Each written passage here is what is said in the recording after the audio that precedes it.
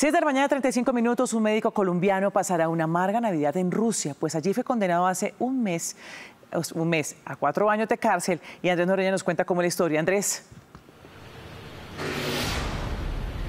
Ana Milena, televidentes, Elías Rojas, un médico cirujano de 34 años que viajó a San Petersburgo, en Rusia, a cumplir un sueño, especializarse, sin pensar que eso le iba a costar pasar no solo la Nochebuena, sino el Año Nuevo también encarcelado. ¿Por qué?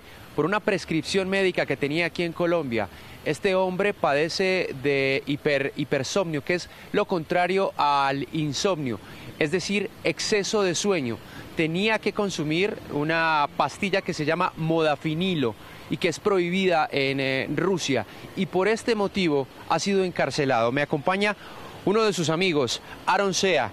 Bueno, cuéntenos, ¿qué le está pidiendo ustedes al gobierno nacional? Porque incluso él tiene esa prescripción médica apostillada ante la Cancillería. Muy buenos días. Buenos días, Andrés. Lo que le estamos pidiendo al gobierno colombiano es que establezca un canal de comunicación directo con el gobierno ruso para que logren la liberación de Elías, toda vez que la condena que le hicieron es desproporcionada, tomando en cuenta la revisión del caso y las pruebas que se mandaron.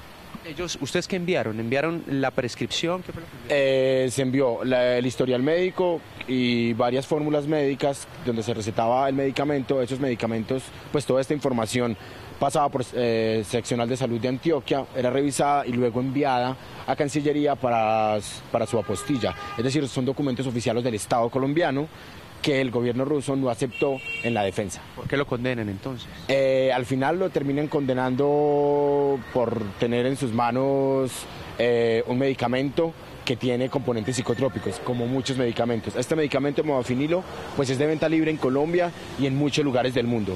Lo querían condenar por contrabando y por una red de tráfico de drogas, pero obviamente pues no pudieron comprobar nada de eso, y al final lo condenan por violar un artículo de la ley antidroga rusa. Sea amigo entonces de este hombre, Elías Rojas, quien permanece encarcelado en San Petersburgo 4 años.